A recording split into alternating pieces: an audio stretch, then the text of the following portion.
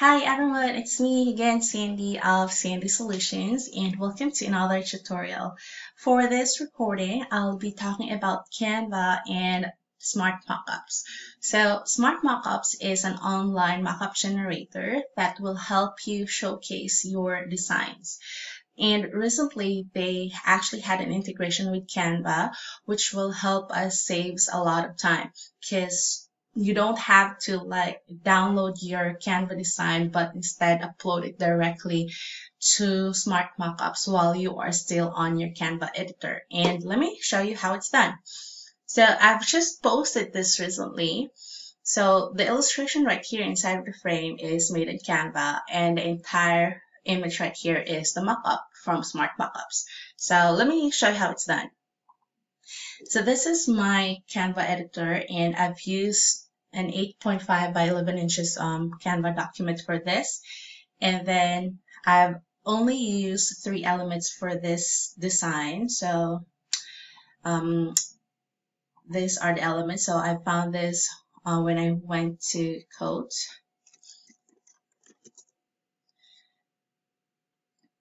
And then you just scroll through it and you'll be able to find it. It's actually, I think it's right there on my recently used.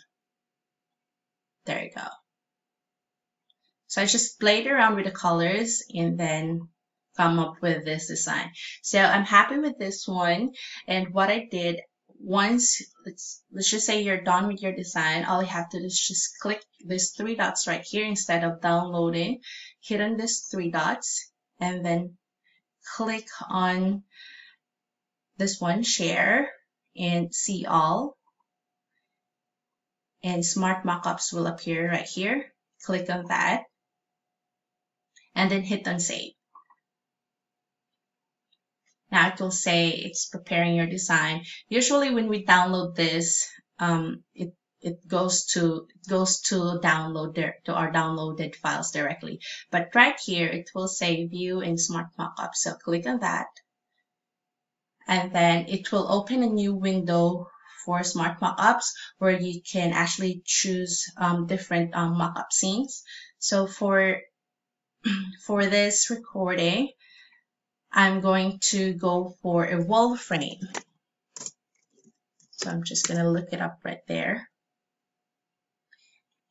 And there you go. And what's nice about this is because you can actually see all of the possible outcome of your design with the different mockup scenes. So just for example, like this one. So let's just say I'm going to go with this one right here because it have like that little font right at the corner.